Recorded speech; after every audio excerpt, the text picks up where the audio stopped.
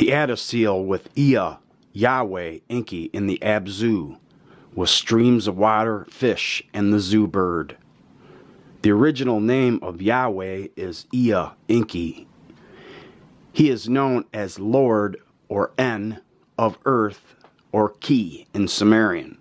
When you observe the name Ea equals Ea in earth, and the sea has the name Ea in the sea.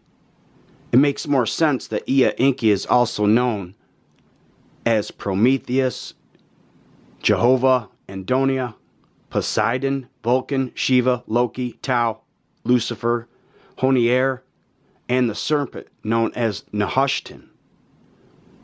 How does Ea's name derive into Yahweh?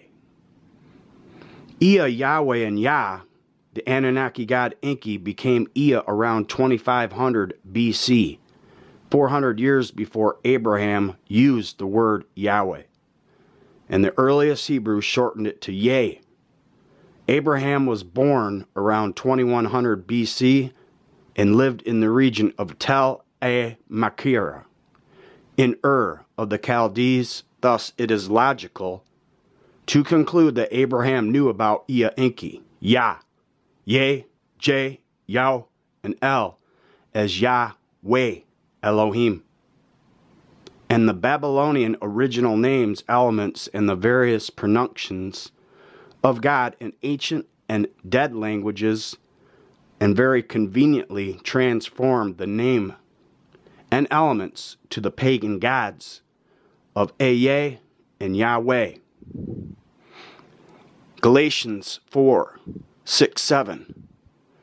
The proof that you are sons is the fact that God Enlil Marduk has sent forth into our hearts the Spirit of His sons and Jesus, which cries out, Abba.